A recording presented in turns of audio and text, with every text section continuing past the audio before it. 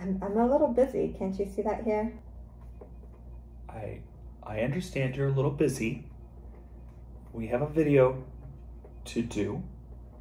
I know, but there's so much to get done this week, and I just have to get it all written down, or I know I'm going to forget something. We've got the Fall Festival, we've got Second Sundays at St. Mark's, and there's just a lot of people that have been sick and in need, and I just need to make sure I don't forget anything.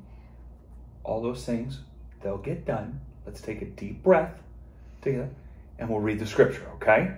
We can do this. That does always help. Okay, we can do this. Okay. We can do this. All right. As he was setting out on a journey, a man ran up to him and knelt before him and asked him, "Good teacher, what must I do to inherit eternal life?"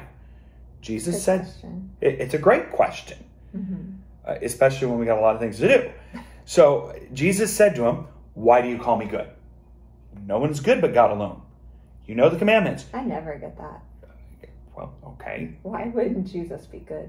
I don't know why Jesus wouldn't be good, but let's go to see what he says. All right. Okay? "You shall not murder. You shall not commit adultery. You shall not steal. You shall not bear false witness. You shall not defraud." All these things you're not supposed to do. "Honor your father and mother." And he said to him, "Teacher, I've kept all these things since my youth. I've done them all." Jesus, looking at him, loved him and said, "You lack one thing. You lack doing one thing. Go, sell what you own, and give the money to the poor, and you will have treasure in heaven. Then come and follow me." So this man who does all these things and follows the law and follows what God asks still hasn't done enough? Then what are we doing here?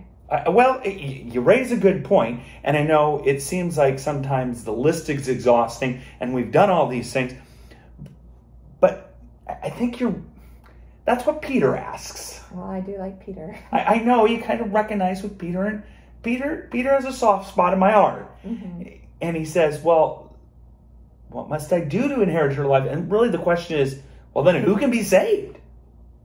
That's a good question. Well, it is. But Jesus' response, I think, gets really right to the point. For mortals, for all of us, it's impossible. If it's based upon all the things we do, we're never going to gain it. But for God, all things are possible. So we don't have to do anything on the list? No, it's not saying we don't have to do anything on the list. And I think that's how we misunderstand it sometimes. It's saying that we do these things and that's fine, and they may not all get done. And some of them may get done. But whether they don't get done or get done, it doesn't affect whether we receive the gift of eternal life. We can't do anything to earn it. We're not good enough. We're not good enough, but in God, all things are possible. So because God loves us and God does these things for us, we try to do our best. But if we fail, God's love's still there for us. Exactly. All right. Well, that is good news.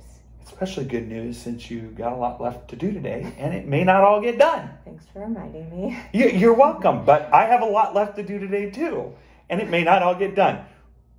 But the good news is, God loves us. Well, and I've always found out that when I'm doing God's work, what God needs me to get done and what is good to get done, it will get done. Absolutely. With God's help. Well, join us Sunday at our two congregations, St. Mark's Lutheran Church and All Shepherds Lutheran Church. And what God needs to get done will get done. And to be in the presence of a God who loves us is something that we can't do enough of. And it's important to stop and be reminded of this, because I find when I stop and turn to that scripture, it fills me much more than my to-do list or checking it off does.